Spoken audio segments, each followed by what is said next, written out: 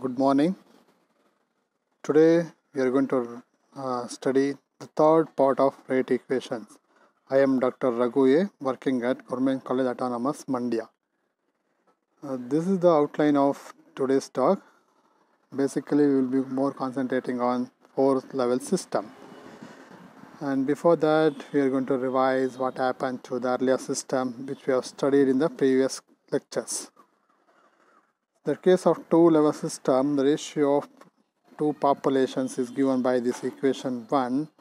At best, the upper level population can reach a naught by 2. This implies basically that lasing is impossible in a two-level system.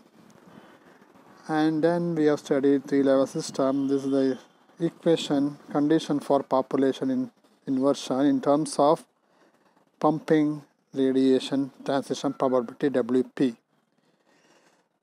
So initially N1 will be very high, and at best we can send N0 by 2 atoms to be the upper lasing level to achieve population inversion.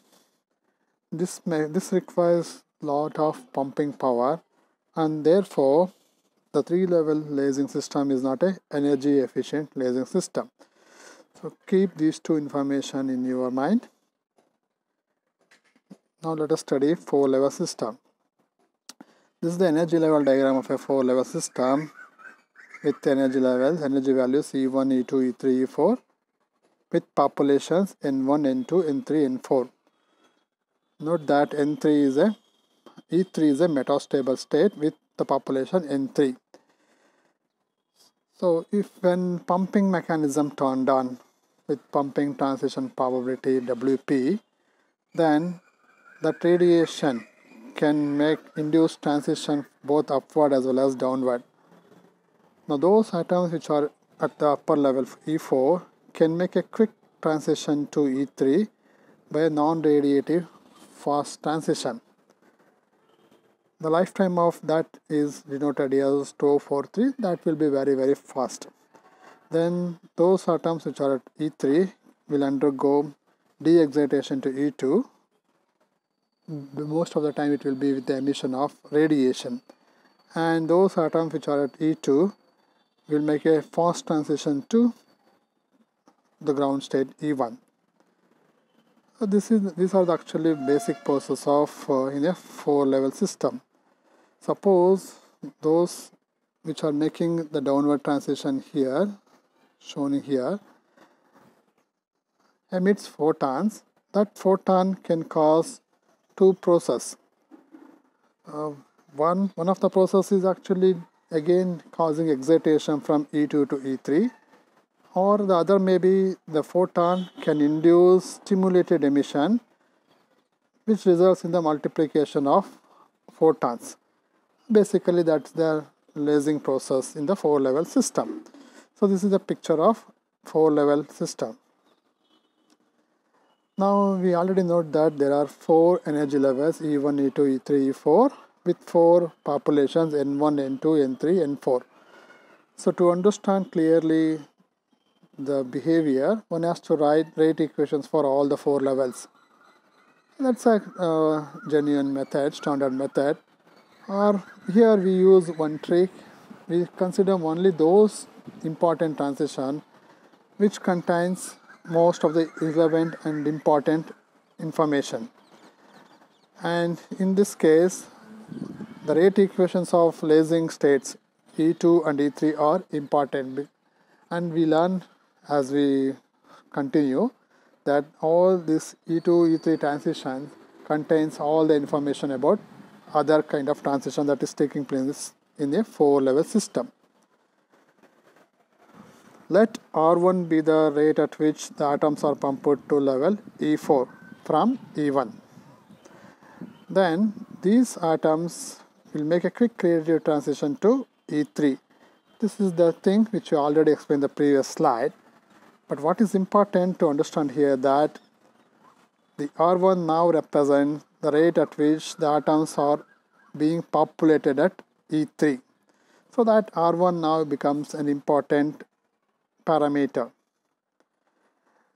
Pumping into level E2 to E1 is unavoidable in gas systems. Therefore, pump rate R2 of to E2 must be considered if we are dealing with gas system. So these two rates are not shown in the previous energy level diagram. That will be shown in the next diagram here.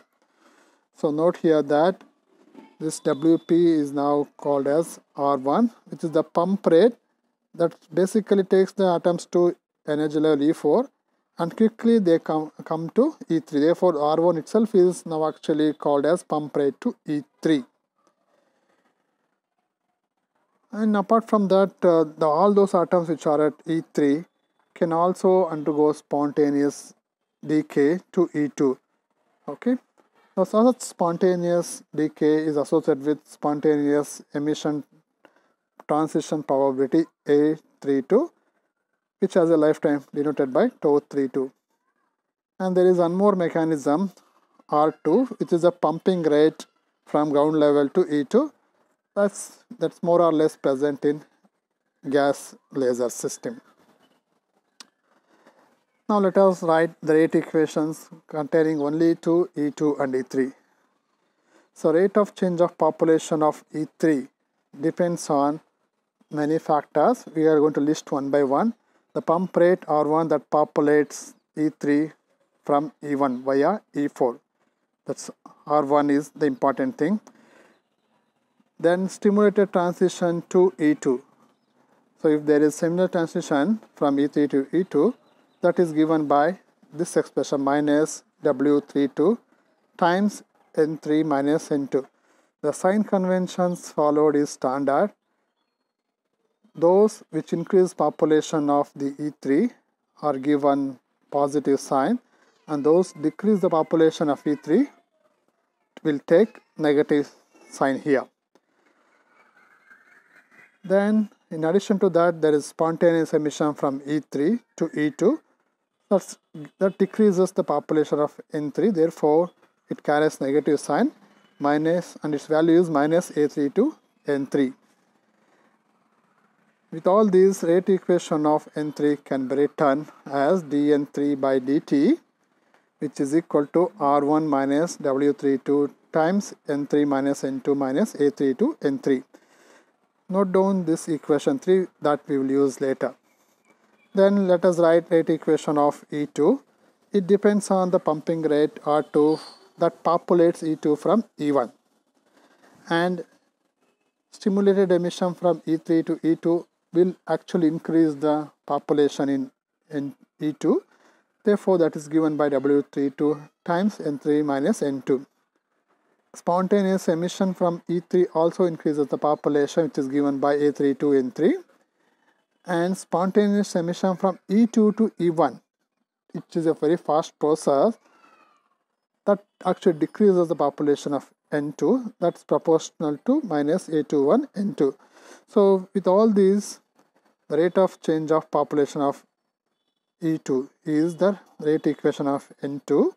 That's given by dN2 by dt, which is equal to R2 plus W32 N3 minus N2 plus A32 N3 minus A21 N2. This is equation 4. So steady state condition states that there is no change in population with respect to time. So mathematically it is written as dN3 by dt equals dN2 by dt. That's equal to 0 under steady state conditions. So using these steady state conditions in either in the equation 3 or equation 4, we can get the further ahead in the solution in understanding of 4-level system. Okay, so corresponding 3 and 4 relations becomes R1 equals W32 times N3 minus N2. Basically, rating right equations under steady state condition and solving for R1 and R2, we get equation 5 and the next equation. If you add these two equations, note that this one and this one will get cancelled because they carry negative opposite signs. Similarly, these two will get cancelled. So the only left out term is A21 N2. So if you add equation 5, which is for R1, and equation for R2, you get R1 plus R2 equals A21 N2. Now naturally in gaseous system, R1 is much higher than R2. That means pumping rate to upper level is much higher than pumping level to next higher level to ground state R2. Therefore, we can write R1 plus R2 is nearly equal to R1 itself. So if that is the case, then instead of R1 plus R2, if we write R1 itself, we can get the value of N2, which turns out to be R1 divided by A21. It is represented equation 6, and this is an important relation. Keep that in your mind. N2 equals R1 by A21.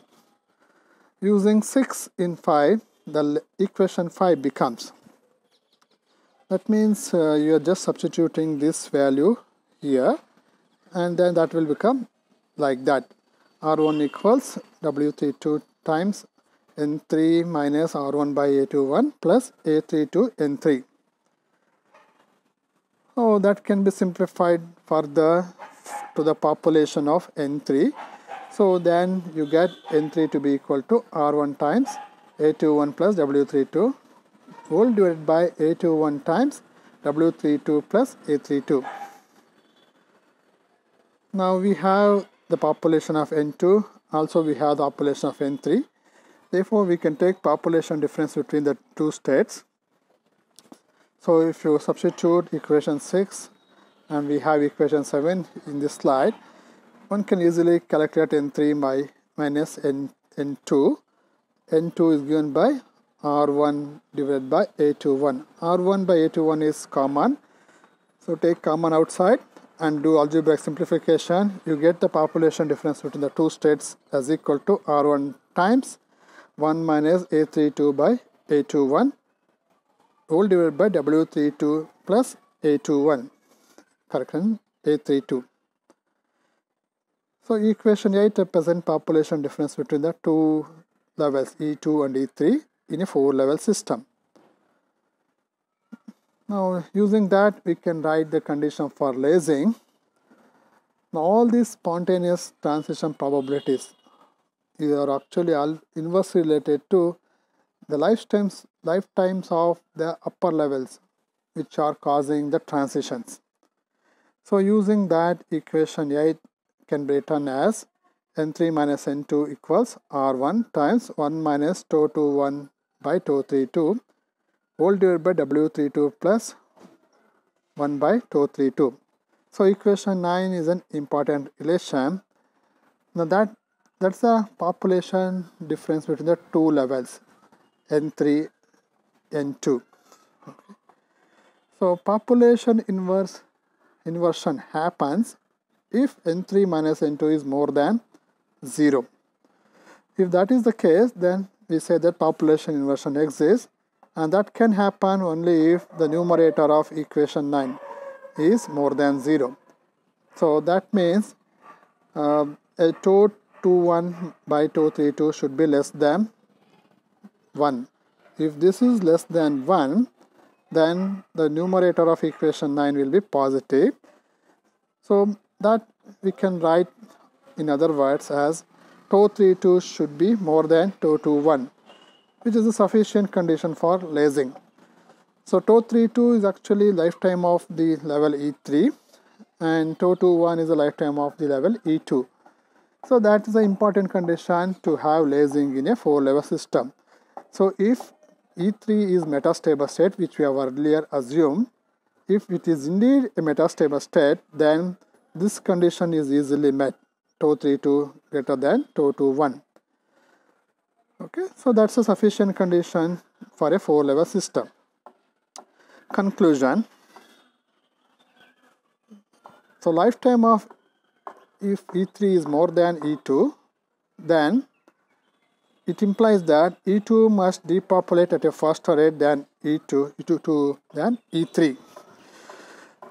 So that implies finally creation of population difference between the two levels, and detailed calculation shows that population inversion in a 4-level system occurs even for a very small pumping power.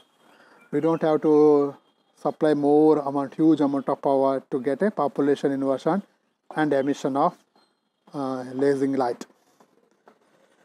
So therefore, it is much easier to pump a 4-level laser than the 3-level laser, and because of this reason, 4-level laser is a highly efficient laser. Helium neon laser is an example for a 4-level system which is highly efficient and low cost. Because of the low power, it's a low cost laser also. So that ends the lecture. Thank you for your patience hearing.